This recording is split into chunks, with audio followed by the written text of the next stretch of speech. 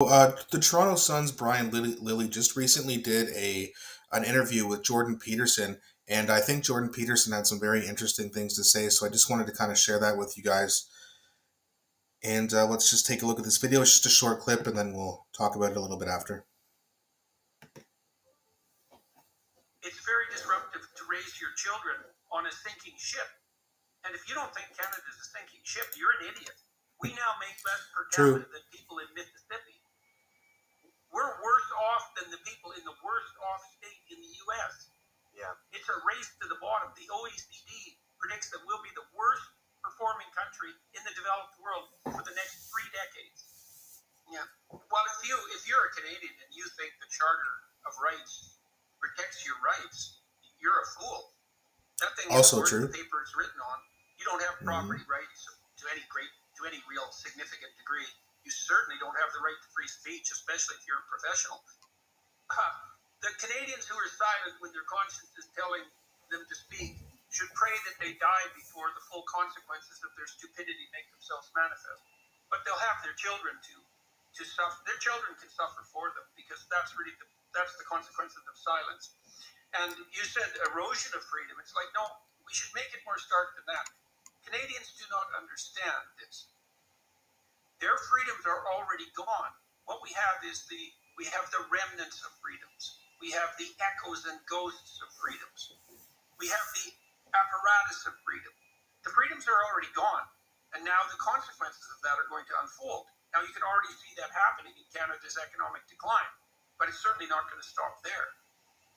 And it's very hard for Canadians because we are accustomed to assuming that our fundamental institutions are sound, and they were for a long time. You could trust that the political parties essentially stood for what they said they stood for. Exactly. And what's happened is that the spirit of tyranny has determined how to invade low-level bureaucracies and exert itself. We're protected to some degree against tyranny at the highest levels of the political, but we're not protected at all against creeping tyranny in the administrative state. And especially when the judiciary enables precisely those actors.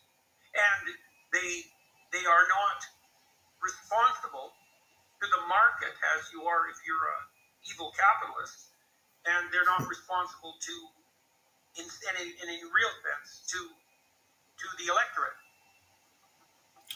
So that's pretty interesting. I mean, and if you don't know Dr. Jordan Peterson, he is a Canadian. He's not like an American, kind of viewing Canada from the outside perspective. I believe he lives in the United States now, but I'm pretty sure he has property here in Canada. He's lived in multiple provinces. He knows a lot about what he's talking about.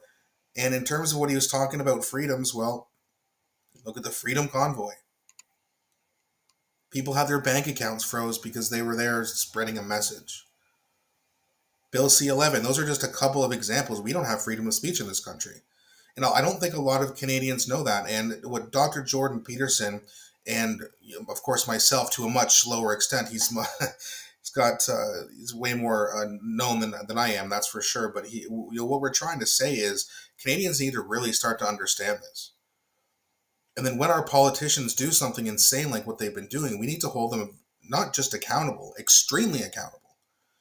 We also, in my opinion, as Dr. Jordan Peterson, our Charter of Rights isn't even worth the paper it was written on, and that's true. There's so many loopholes where you can just kind of freedom of speech, but then Trudeau can just invoke an emergency act when there wasn't even an emergency. There's a lot of other loopholes too that they can just completely get around and really change things. And there's not a lot of Canadians who really. I don't even think there's Canadians who've seen the Charter of Rights. Even myself, I've only seen it a few times. I can't, certainly haven't memorized it, but I at least know what it looks like. And I do understand that it's not nearly as durable as a document as the United States Constitution. They have a lot of amendments, and they're very carefully written because they understood that sometimes oppressive governments can come in and essentially become a tyrannical government.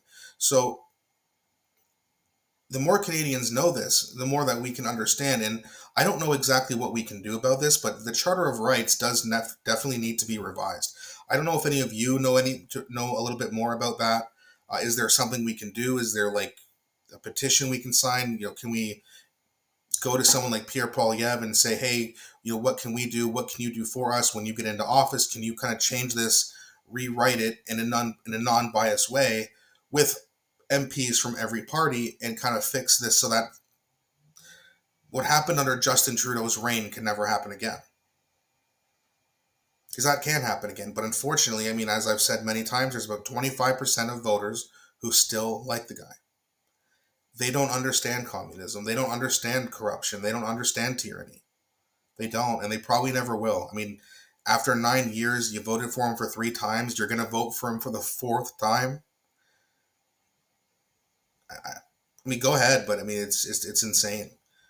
And that's, I've also made the point too before many times on this channel that, we really need to revise voting.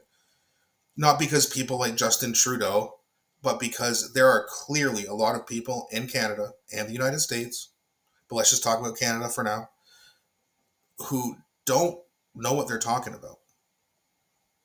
They're one-issue voters, or they voted for Trudeau because he's handsome. It's like, wait, if that's all you're voting for, stay home. We don't need you here. Or at least have some sort of weighted vote where if you don't know much, okay, your vote counts for a quarter of a vote. If you know, maybe as much as I do, maybe it's a half a vote. And then, experts or people who served in office, maybe theirs is a full vote. I'm not saying that's the way to do it. I'm just thinking out loud. But there's got to be some way we can kind of revise this, because you're seeing a lot of people who are voting, and again, they have no idea what they're talking about. I know conservatives, right? This is not just because of Trudeau. I'm saying this about conservatives too. I personally know conservatives. When I ask them, hey, why do you vote conservative? They say, because I'm conservative. I say, well, which policies do you like? I don't know. Like, what do you mean? Like, why even bother voting? Well, it's my right. Okay, but you don't care about it. Just stay home. Like, just stay home. And a lot of those people, they'll flip around and go to parties. They don't know they don't know the policies. They don't know what they stand for. And then when you start asking them things, what do you think about this? What do you think about this? What do you think about this? Turns out they're like a socialist. It's like, you vote conservative, you're a socialist.